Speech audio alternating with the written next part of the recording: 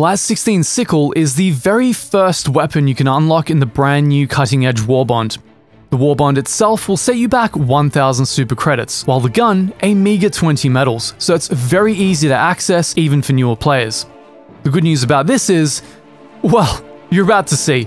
I was live streaming as we tested this gun for the first time, and it really caught me off guard. As usual, we'll be putting it through our trials and tribulations against an array of Terminid and Automaton units.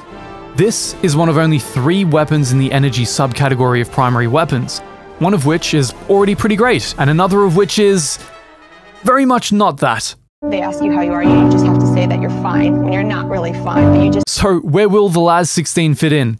Let's check it out. The LAS-16 Sickle is a laser rifle firing in short bursts. It does not need reloading, but if it overheats, a new heatsink must be fitted. This means that if you're economical with your shooting, you can get through missions where resupplies and ammo boxes are hard to come by. It has a damage of 55, fire limit of 9, recoil of 2, yes, you heard right, it basically has no recoil, and a fire rate of 750. It's light armor penetrating and heat based, which is of course why it has theoretically infinite ammo, and of course is affected by the temperature of the planet where you're operating. It will overheat faster on hot planets, while overheating slower on the cold ones. Easy. So what's in the reload menu? Well, this is a completely new one. The menu allows you to adjust its aim down sights to 3 different levels of zoom. The default is 25 meters, and it will allow switching zoom to 50 and 100 meters respectively. I recommend 50 for most engagements for its level of accuracy. Wow, okay, it's a quasi-sniper. That's sick. It has 6 quote-unquote mags, not including the one presently in the gun. If you're sparing with your ammo, you can absolutely make it infinite, but much of the time when you're bogged down in combat, it's easy to blast away and reload rather than wait for the heat to come back down, especially on the more hellish planets. What are you meant to do with this? Like, I'm in literal hell! It has a spool up time of around 1 second, so it doesn't fire immediately. You have to predictively spool it up before you intend to start shooting. The gun makes quick work of all light Terminid units, and is especially great for tracking hunters quickly. Oh, that's satisfying. That is satisfying, bro. That's so satisfying, dude. Oh man, come on. Come on, that's satisfying. On the Automaton side, it completely wipes the floor with foot soldier units. Calling in reinforcements.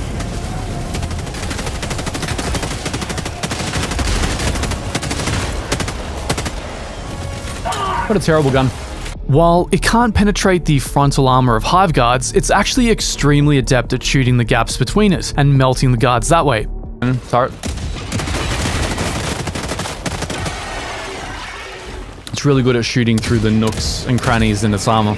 While I wouldn't say it's necessarily better than a frontal assault with something like a slugger, it can definitely work its way through these units.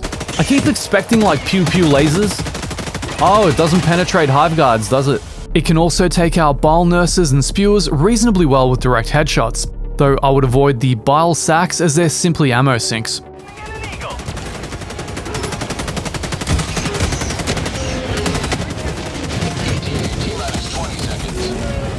But the real magic is how it handles Devastators. Oh!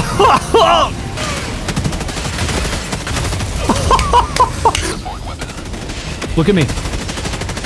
Oh! Oh, sorry, I was so excited I forgot to shoot the reinforcement guy. Bro.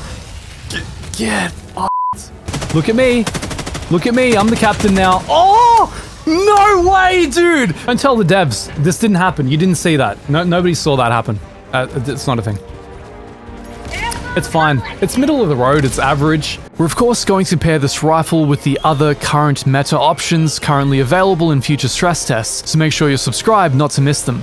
Due to the channel's skyrocketing in popularity, less than 3% of you guys are currently subscribed, so you're not getting notified when we drop these.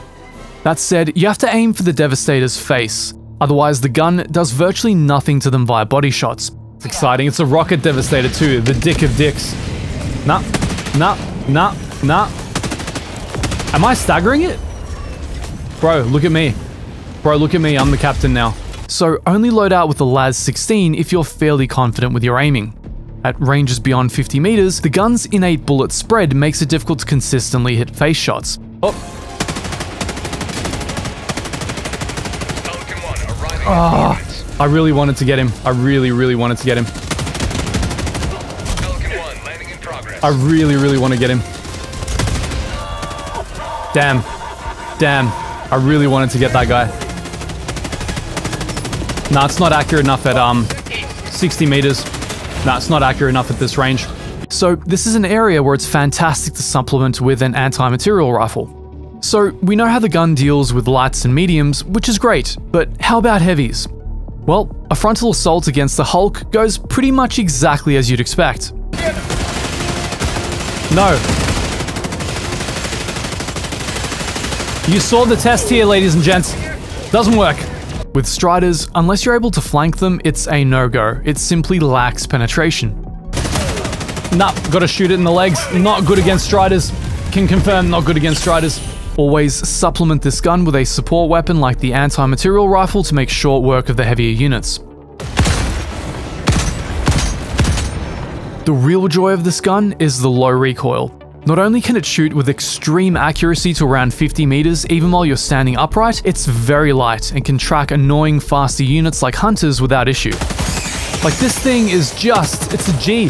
While it can also melt units like stalkers if you aim for the face, the spool up time makes it somewhat prohibitive if you don't want the stalker to send you sprawling with its tongue.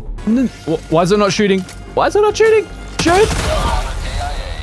For utility purposes, the gun takes just over 1 full mag, or cell, in order to take out a spore spewer at long distance. Ooh.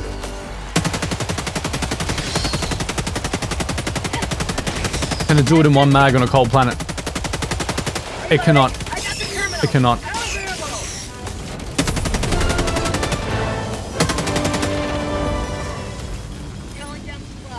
In terms of shooting weak spot vents on heavies such as annihilator tanks or stationary turrets, well, I have some bad news for you Scorcher mains.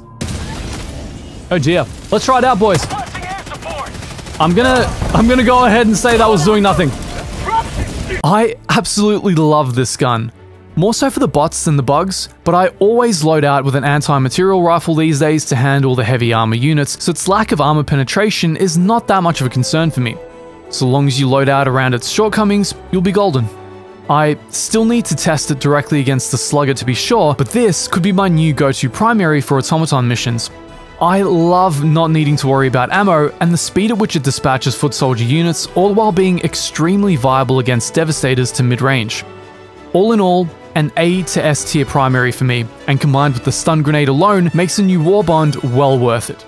On that note, let me know down below if you want a review of the stun grenade, in my opinion the single best thing to come with this new warbond. See you next time.